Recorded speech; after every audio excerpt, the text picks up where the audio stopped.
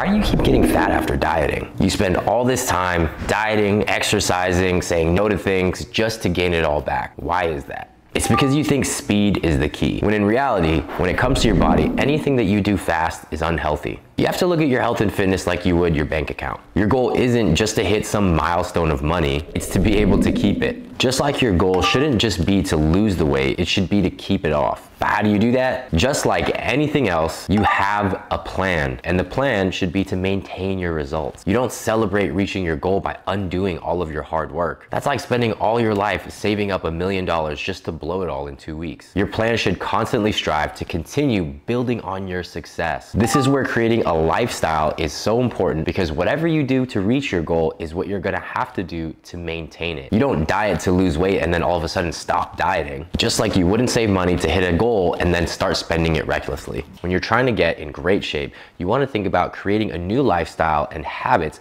that are going to help you control your health and fitness and let you still live your life too. If you want my free guide on how to create your own starting diet, comment down below diet guide and I'll send it over to you.